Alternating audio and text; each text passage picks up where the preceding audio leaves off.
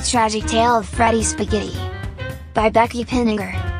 Once upon a time in a place called New York, there lived a boy who did love his fork. The boy's first name, but of course, was Freddy. And don't you know his last name was Spaghetti? It's hard to believe, but trust me, it's so. He carried that fork wherever he'd go. To the shop, to school and even to bed. Where he kept it under his pillow, under his head. His mother would shout, "Oh Freddy, my dear! You've carried that thing around for a year." And Freddy would shrug and in his pocket it stayed. Mr. Spaghetti shook his head, "What a monster we made!" When Freddy was a boy, just 5 years old. He hated the pasta, thought it looked just like mold.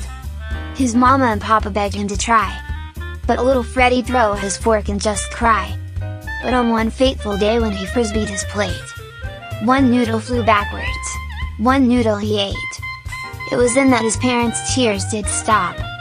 For Freddy ate 10 platefuls and licked the last drop. So each night since then Freddy demanded a dish. And each night his mama fulfilled his wish. He grew bigger and fatter and wore stained overalls, so that in each pocket he could fit 3 meatballs. He carried the sauce in a wee fanny pack, and he stored the noodles in a tiny backpack. Whenever he was hungry he swirled up the 2. I think I even saw him make a bowl from his shoe. So one day our dear Freddy crosses the street, and sits down in traffic for a quick bite to eat. It was terrible, you see. Horrible, I say. For little Freddy Spaghetti got run over that day. He was bruised and broken and wore a full body cast. But his family was happy that he'd recover quite fast. So that ends the tale of Freddy Spaghetti. Time to order lunch. The spaghetti is ready. Once again, thanks for taking interest in Kronica Read.